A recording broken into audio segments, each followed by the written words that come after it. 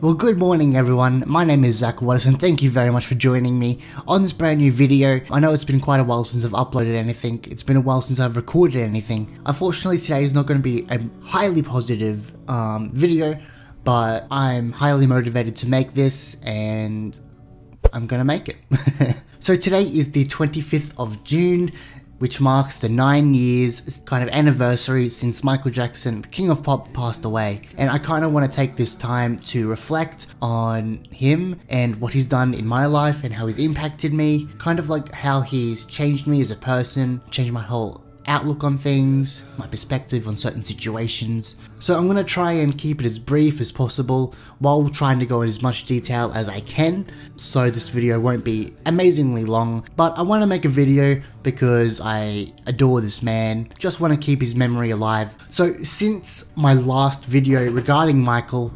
I've gained probably like 200 subscribers. There's going to be a whole lot of you guys out there that don't know the whole story of how I was first introduced to Michael, kind of like the journey, the road that I took from being first introduced to him in a mostly negative way to having nothing but positivity and just pure admiration for this man. So to start off this little video, I want to go back in time till about 1999, 2000 or so, when I was about 5 or 6 years old. Now I had no idea who this man was, I had no idea what impact he had on the world. The way that my family chose to go about showing me this was more than evil. My earliest memories was about 5 or 6 years old, and my grandparents, they would tell me to come into the lounge room and have him on TV. Now I don't remember to this day what it was, but it was some kind of like doctor / emergency kind of video. I don't even know if that's correct, but that's vividly what I remember. And at this point in time, Michael had gone and done a lot of plastic surgery, and for some reason he was the living devil to me. He absolutely terrified me just the way he looked. It scared me so much that as soon as I saw him on TV, I ran out of the room screaming my lungs out. I'm not exaggerating, and that was kind of like the family's little meme, I guess, showing me pictures of Michael and stuff just to get me fucking frightened. So that probably continued 5 or so years, and then it kind of slowed down, nothing really happened, and then really my only next memory was high school. This was when I was starting to discover new music, I was starting to discover new types and genres. One day I was like, fuck it, I'm gonna try and listen to him. And from that moment on, everything changed. My whole outlook on him, my whole perspective on him, my obsession fucking started.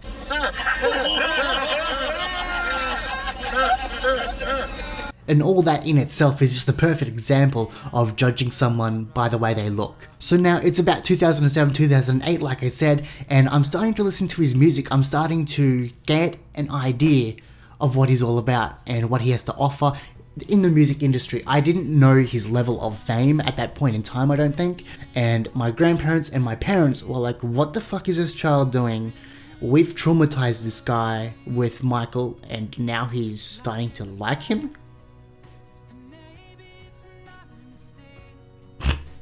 I don't know what they were really thinking, but it would have been a fucking mindfuck, because who goes through that much trauma as a child, so many years later, starts understanding who they are and really listens to them and starts obsessing over this person? I don't know. So skipping forward a few months, I've got albums, I've got posters, I've got t-shirts of this man, Michael Jackson, in my collection, and I'm having a fucking ball. I'm doing my research, I'm learning about his history. He's got quite a fucking interesting history. Everyone knows that, from the abuse as a child from his father, who currently is actually in hospital for terminal cancer. There's a bunch of negative comments regarding like karma and all that stuff, like you get what you deserve. I can't help but feel sorry. You know, it's still sad, regardless of how he treated Michael and his brothers. I don't know much more on that, but I really hope he pulls through And not only all that stuff, but you also realize that he's been doing a lot of charity work. He's been doing a whole lot of like campaign kind of things to save the world. And you can hear that in his lyrics and stuff. You know, he's been donating millions and millions of dollars to these charities to help people. Just watching interviews as well, you can see how passionate he is about helping people and the world, animals, and just all the positivity. He doesn't think anyone is evil. Even his own father, who bashed him with, you know, belts, cords, and all that, maybe even his fists, I'm not too sure about that, don't count me on that. He was still able to forgive his father, and that there is a pure example of what happens to me. I am forgiving to every single person, maybe too forgiving. And that's what I try to do to every single person that comes into my life, even you guys, and more than likely even people I'm going to meet in the future. Now, in saying that, it's fantastic to forgive people. It's probably the best thing to do, but with that comes consequences, because you can let your guard down forgiving these people, and then they can easily enter and create that same toxicity that they did previously. But for the most part, it's really good. It's really humbling to feel like you can forgive people. And that's what he projected to me. That's how I interpreted some of the things he said. 2008, a year before he passed away, he had impacted me so much as a person. Now we have to talk about his music. The music is iconic. The music is full of fucking groove, funk, everything you can think of, he's got it. Everywhere from influencers from the blues to jazz to fucking metal.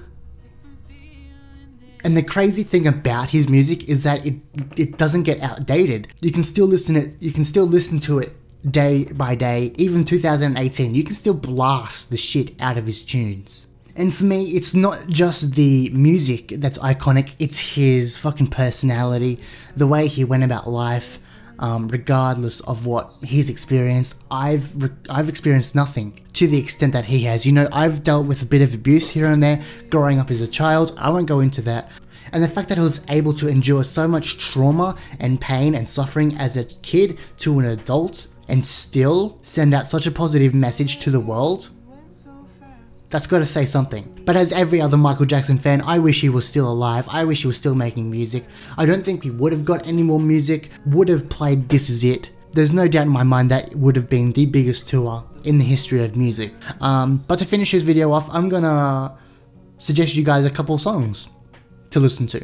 Everyone knows the Bad album, and the way that I'm gonna try and suggest these to you guys is mostly the lyrical content. You know, it still applies today because the world's gone to shit. So the first one I want to give you guys is Man in the Mirror. Everyone knows that. It's basically just talking about you making a change. You can't expect anyone else to. You've got to start with yourself. The next one is underrated as fuck. It's called Just Good Friends. He did it with Stevie Wonder, and it's probably the greatest song in history.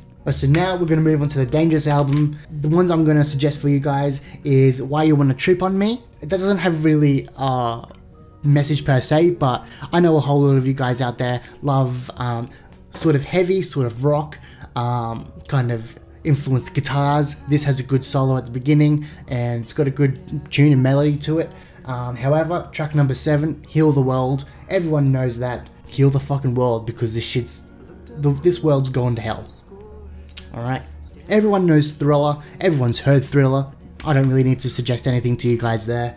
However, most underrated album of all time, his Invincible album. I believe it was his last release, and I've got a lot to suggest for you guys on here. First one, Unbreakable, which is very applicable today. People are very offended by anything. Even saying that the toast was burned is enough to send someone into a frenzy. So basically it's just saying, you can say what you want, you can do what you want, you're not gonna break me. So basically, man the fuck up. Track 11 is called Privacy. This is probably one of the heaviest ones he's done. I guess could also be applicable to today's life where there's no privacy. You've got social media, you've got paparazzi, you've got the news, you've got people surrounding you that want to know every single thing going on in your life. You can't do anything in secret anymore. Everything's got to be shared. Everything's got to be thrown around, rumors and all that. You know, just give us some fucking privacy for once. And then we're gonna give the debut solo album, Off the Wall. This thing is the best thing I've ever heard in my lifetime. I'm gonna suggest to you guys track 3, Working Day and Night. It's groovy as hell. The beginning of this thing is like a little beatbox kind of sounding thing. It's fantastic and I love it, and you should love it. If you didn't like this video, give it a dislike, don't give a fuck. If you liked it, give it a like. If you like this, subscribe. As I always say, I do not run your life. I'm not the boss, I'm not the queen. Do whatever you want. But yeah, I'll see everyone eventually in a new video. Alright, bye guys.